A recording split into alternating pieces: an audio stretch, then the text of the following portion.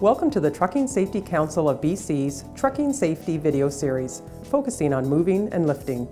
This video series will provide practical information on how to safely and effectively lift, carry, push, and pull loads to reduce risk of musculoskeletal injuries, such as back and shoulder problems. Hi, I'm Carmel Murphy. I'm a Canadian Certified Professional Ergonomist. This video, Manual Handling Basics, provides information on how to prepare yourself for work involving manual handling. Manual handling can be a high-risk activity for injuring your back muscles and joints, and should only be used when there is no option available for using mechanical lifting and moving equipment. Before you lift or move anything, it is important that you understand the basics of safe material handling.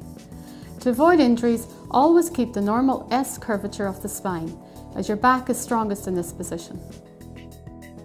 Make sure you know how much the load weighs. Keep the load as close to the body as possible.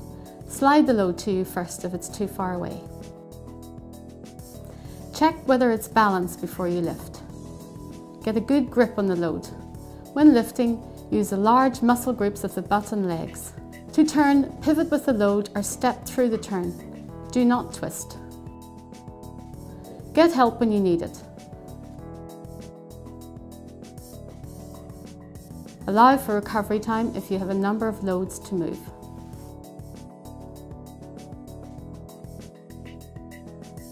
Before we start talking about specific lifting methods, make sure that you know the stop, think and act process explained in the Preparing for Work video in this series.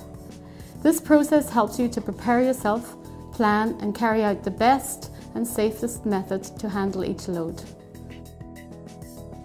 As part of your planning during the think phase, you should be deciding if there are options to use mechanical aids such as forklifts, dollies and hand carts for lifting and moving your load. If that is not an option and you have to lift or move something manually, keep this in mind. There are 3 zones around your body. These zones can be described as green, yellow and red zones for lifting. The green zone is where the load should be placed around your body so that you're the strongest and your body position can support a safe lift without injuring yourself. So when you plan your work, one of your goals should be to set up the situation so that your load can remain in the green zone as much as possible. Specifically, the green zone is defined by the arc that your lower arm makes when you stand upright with the elbows close to the body and you bend your elbows from this position. As the load moves further away from the body into the yellow and red zones, you increase your risk of injury when lifting or moving the load. When lifting loads in the green zone, you'll be able to walk right up to the load and lift from your strongest position using the lifting basics. When the load is higher than waist level, but below shoulder level and close to the body, it is still in the green zone. You may be able to pivot the load off of the front edge of the surface it is resting on to lower it to an even better height. If the load is outside of the green zone but within arm's length away, it is in the yellow zone and injury risk is increased. Strategies include sliding the load to you first before lifting, moving your body as close to the load as possible while keeping the normal curvature of the spine by keeping your head up, butt out and stomach muscles tight. Try tilting the object or container to get it closer. Loads that are further than arm's length away or above shoulder height are in the red zone and have the highest risk of injury, particularly to the back and shoulders. Manually lifting in the red zones will be covered in the lifting from ground level and lifting above shoulder height videos.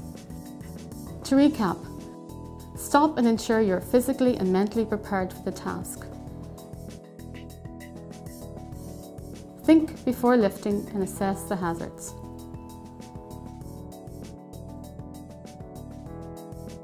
Plan how to get the lift into the green zone.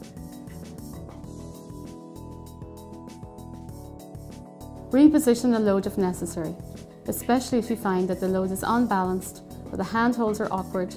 Put the load down and readjust. Stay in the green zone during the lift. This concludes the video Manual Handling Basics, Part 2 of the Trucking Safety Moving and Lifting series. If you have any questions or are looking for more information, please contact the Trucking Safety Council of BC.